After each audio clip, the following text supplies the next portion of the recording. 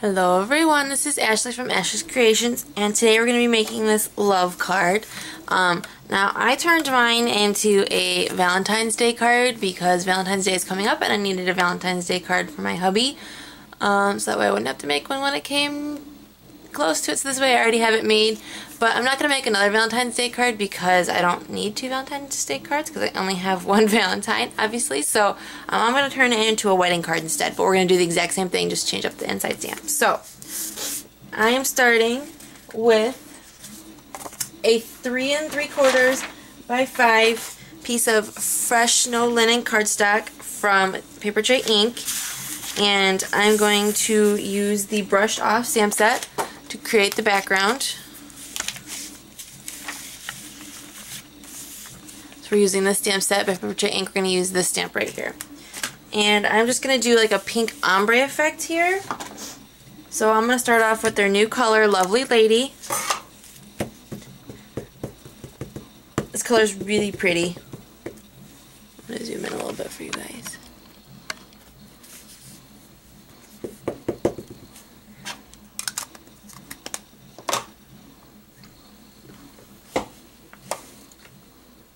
And I'm just kind of trying to line it up at the top here. I'm going off a little bit.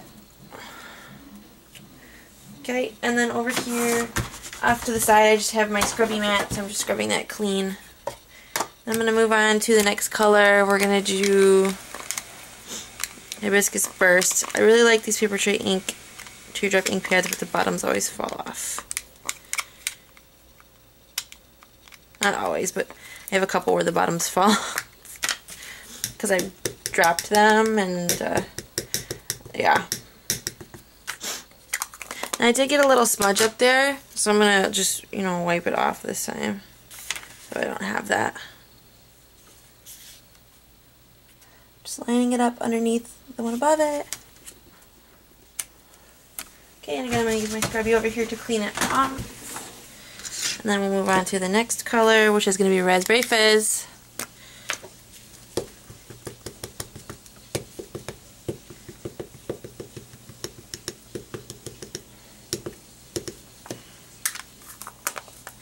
I just love the way that this stamp looks. It's so pretty. And then we're going to use the Raspberry Fizz to stamp there. Again, scrubbing it off with my scrubby. Then we're going to use Autumn Rose.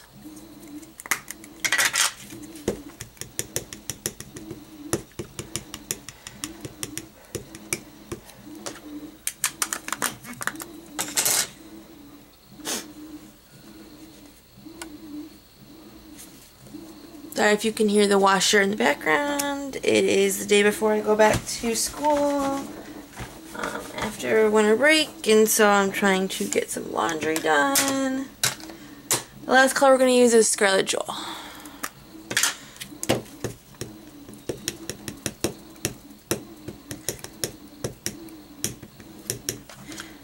I just really like this nice gradient effect here that we have going. Wipe that off so I don't get a little mark. And this one's going to go off at the bottom a little bit, and that's okay. Okay, so there is the background piece done. Now what we're going to do is we're going to do these little inlaid hearts here. So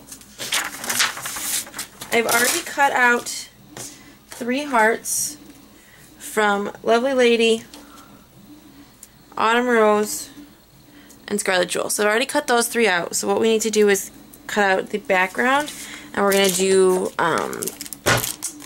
the inlaid die cutting. So I'm going to take a heart die. So this is the XOXO stamp from Papertrey ink, and here's the coordinating die. We're going to take this heart right here, and I'm going to try and line it up in the middle. I'm just going to place these hearts around it just to make sure that it's going to fit. Just make sure I'm putting it in the right spot.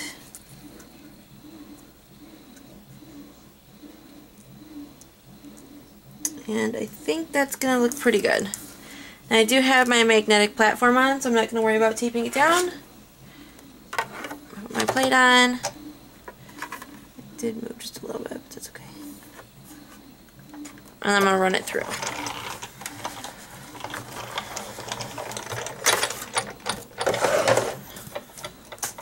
So there's the one. And I'm going to save the little inside piece because I'm going to stick that back in. So I'm just going to put that to the side. And I can save this as well, and I can use it on a different card. I'm going to put this heart over here.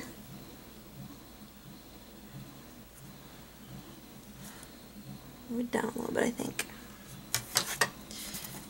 Okay, we'll put the plate back on and run it through.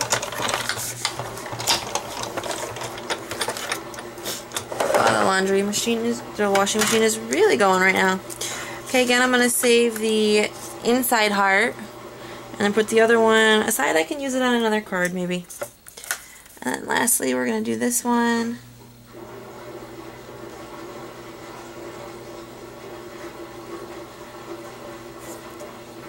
Trying to work out where I want this one. I think right there.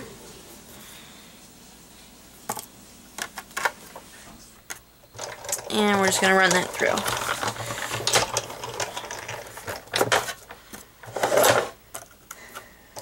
And we're done with the big shot, so I'm going to go ahead and put that aside. Remember, I'm going to save that inside heart. Just move the big shot out of the way and zoom it back in. Okay, so I'm going to bring this back in. Now I have all three of my little hearts here. And all three of my bigger hearts. And those are going to fit back together like a puzzle. So I'm going to add them onto my background piece. Well, actually, before I do that, I forgot. I have some ribbon, and I don't remember where I got this from. I think I got it from,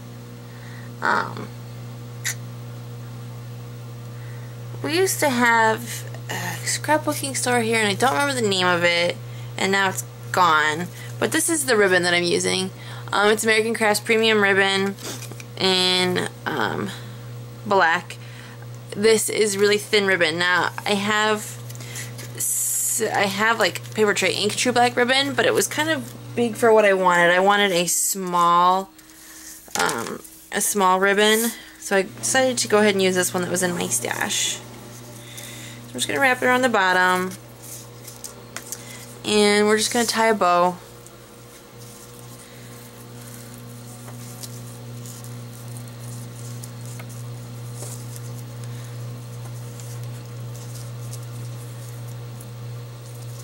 I don't normally have trouble with bows, you guys, but because this ribbon was so small, I actually did have trouble with it when I tied it the first time. I had to undo it like 3 times. But it seems that this one is coming out just fine. Twist the ribbon here a little bit, and voila.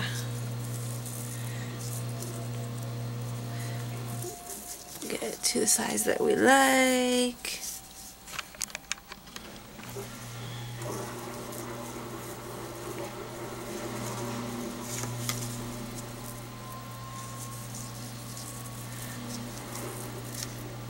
Now what I'm doing is I'm just twisting these ends so that my ribbon is facing the way that I want it. So if you have wonky bows, you just need to kind of twist the ends of the ribbons and it'll go the way that you want it to go. Now again, like you guys have heard me say before, I like little bows, so I'm making it pretty small. I'm using my fingers to pull it instead of just pulling them. So I'm sticking my fingers in it, in the little loops, and pulling so that it doesn't misshape the bow. And one more little tug, and there we go. I think that's good, so I'm going to use my scissors to cut off the excess.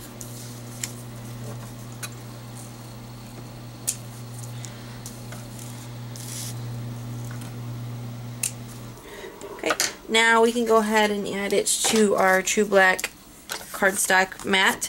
So this is 4 by 5 1/4. And I'm just going to use my tape runner.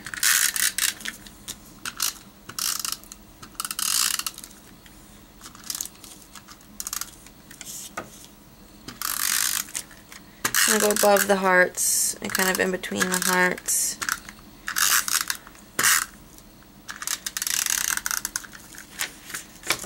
So this is 4 by 5 1/4.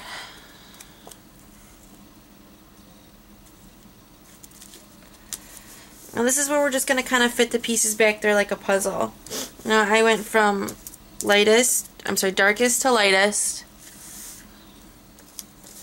with my pieces. So here's the Scarlet Jewel, Sweet Blush, Lovely Lady, and then these are going to go back in where they were cut out.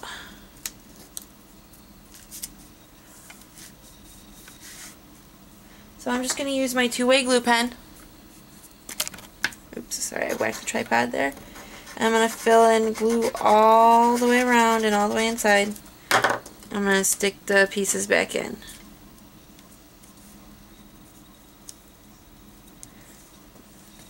And they'll just pop back in there like the little puzzle that they are. So there's the first one.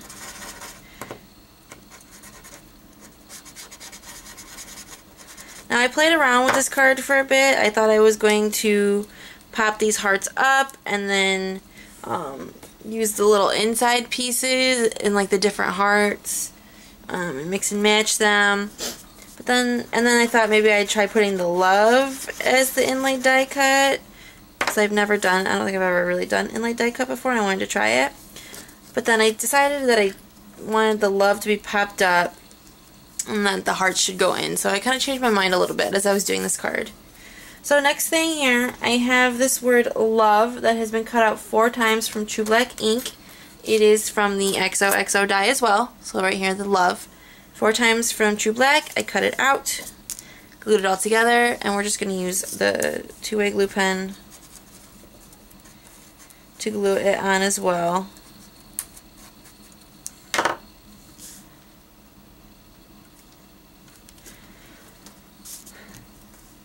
Okay, and I have also cut out, somewhere on my table, 3 little black hearts. These are also from the XOXO. I use this little heart right here. And I'm just going to kind of position them at the top here. I struggled on placement for these for a while too. Oops, until I finally decided where I wanted them to go.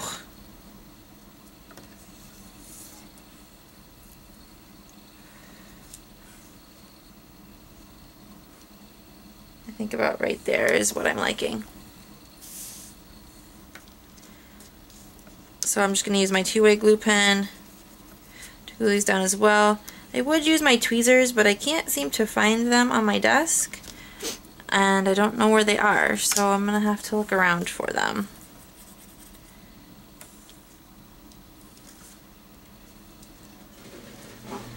So you guys, I am definitely not ready to go back to school. I've been highly enjoying sleeping in and spending my day crafting and watching crafting videos. It's been very enjoyable, I can say. So now I have the card base, which is the Lovely Lady card base. It's 11 by 4 1/4, so I took 5 1/2, cut it at 4 1/4, scored it in half, so it's 4 1/4 by 5 1/2. And I'm just going to take my bone folder, and then I'm going to adhere this down.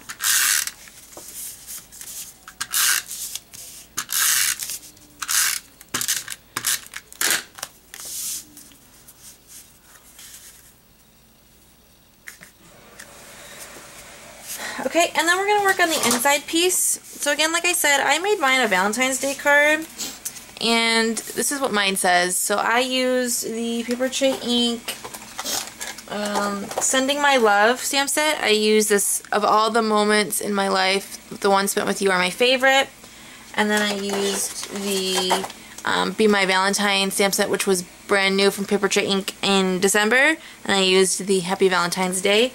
And then I also used the one of these open hearts here from the XOXO collection. But this time I am using the Tucked In Wedding. So I'm doing warmest wishes on your wedding day, celebrating with you as you start your new life together as husband and wife. And I've decided to stamp that in Scarlet Jewel.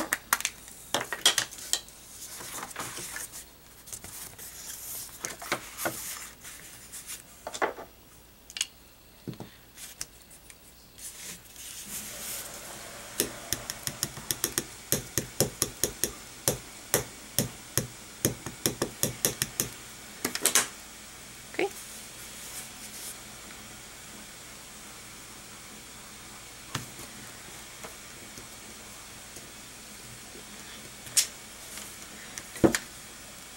And then I am going to take that same heart from the XO collection, and I'm going to stamp that with Lovely Lady.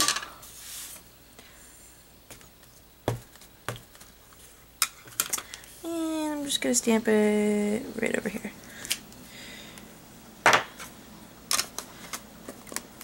So now that can go on the inside of our card.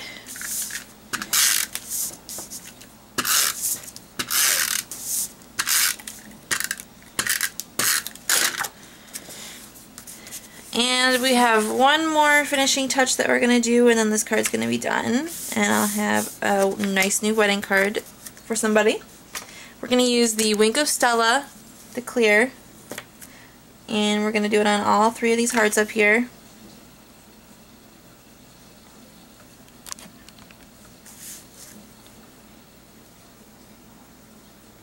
And then we're going to go around this word love here. I just love the way the Wink of Stella looks, you guys. And Stampin' Up! Has decided to include it in their occasions catalog, which is kind of cool. A little bit behind, but nonetheless, they have it now. And the very last step is to go over that with glossy accents.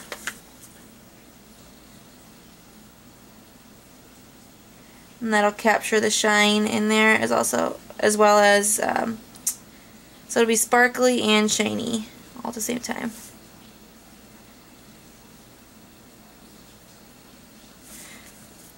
And then we'll go over this love die cut as well. So normally I am doing things at the last minute, like making birthday cards for people, or I don't make a birthday card, I just use what's in my stash instead of making a personalized one for people, because it always comes down to where I just didn't feel like doing it, and so then I'm running around trying to figure out what to do. So this time I actually have my husband's Valentine's Day card made in advance, so I feel a little proud of myself. And I got to use some of my new Papertrey ink goodies, which is always a plus. So there is our finished card. Let me bring back in the original one so you can see the sparkle in those die cuts. So thank you guys for watching. I hope this inspires you to start your Valentine's Day cards, and I'll see you guys again soon. Bye!